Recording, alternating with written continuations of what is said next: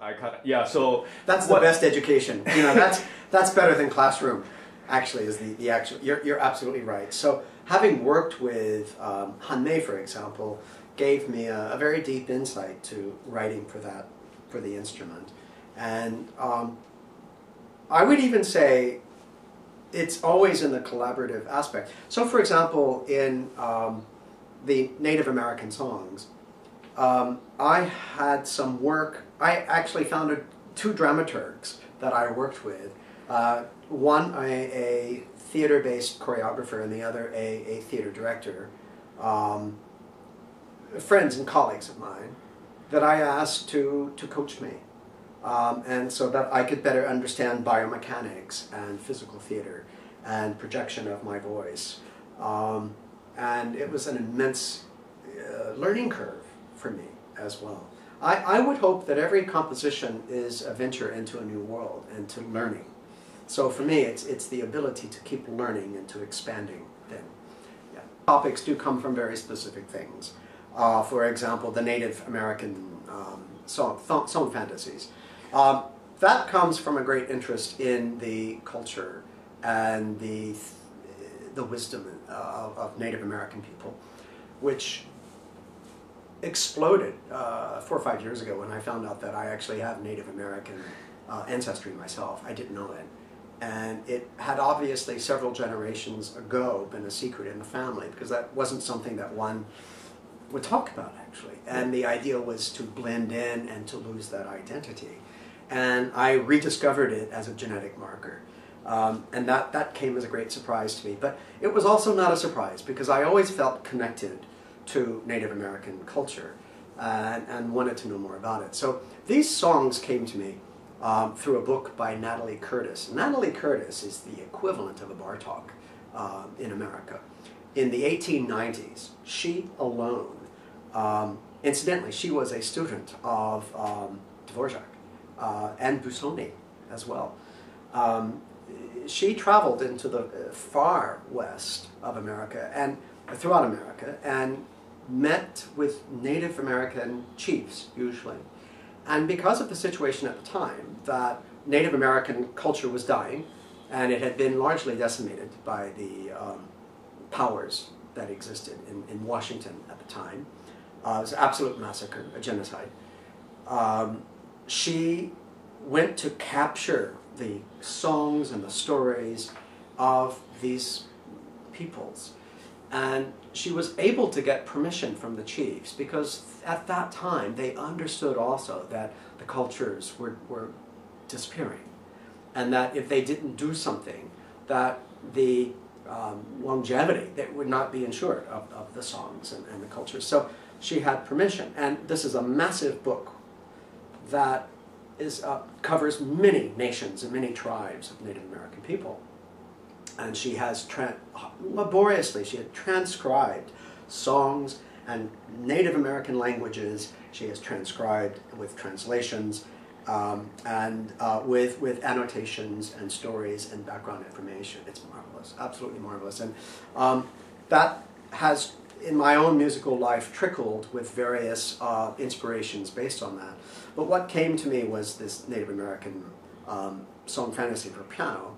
And it has had several incarnations.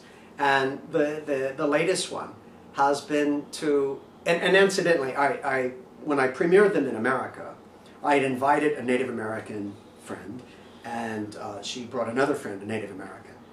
And I asked her after the concert what she thought. And it was actually quite surprising to me. She said it was missing something. And I said, what do you mean? She couldn't put her finger on it. What was missing? And I gave it a great deal of thought. And I decided that I think I got what was missing. These songs would happen, first of all, they're shamanistic. And I do see myself as shaman. I think the artist can very well fill that role of shaman, modern shaman. And so that wasn't what I thought was missing. It was the connection to nature. And I realized that these songs would be performed in the prairies and the valleys and the mountainsides, and you would have the sounds of coyotes, you would have the sounds of birds, you would have the sounds of thunder, the sounds of wind rustling through the leaves of trees, you would have the sounds of babbling water. And I thought, how can I do that short of recording? And I thought, that's very cheesy. I couldn't really do that. So I went into overtones, and I discovered that through overtones, I could actually create another world as a kind of metaphor of the supernatural world, but also the natural world and supernatural world, the world of overtones. So there's a lot of working of overtones inside the piano that is sympathetically vibrating strings. And then I performed that, and that had a stronger reception, but I still felt something was missing. So I had to take the final step, which was to become the shaman fully and to chant. So the next performance, which premiered in Kathmandu, in Nepal, late last year, which I felt was very daring of me to be chanting and telling stories, these Native American songs, to a largely Nepalese audience. To my excitement and encouragement, it had a wonderful reception. And many people actually even compared that somewhat to Tibetan storytelling, even though, of course, it's musically and compositionally a different thing, but it has a spirituality to it. And I felt I had found a point in common then. And an interesting, wonderful experience happened just after my trip to Nepal. I found out that a pianist, an American pianist, was going to at that time record them for a CD. And it's just amazing because she is Cherokee. She is a Native American. Oh, I see. So that is a validation, and somehow I think this is really important. It's very important for me to make that interconnection with something very indigenous and ancient. The commission came from a marvelous player, Han Mei, and she's now based in Vancouver. So I first needed to know the instrument quite well, and so I made 2 trips to Vancouver to spend time with her and to learn from her about her playing of the instrument. That's not the same as learning something from a book. So I spent time with her, and in that I learned something of her life story, and that in fact her father had been a general in the communist army. And her mother had even fought the Americans alongside the Koreans in the Korean War.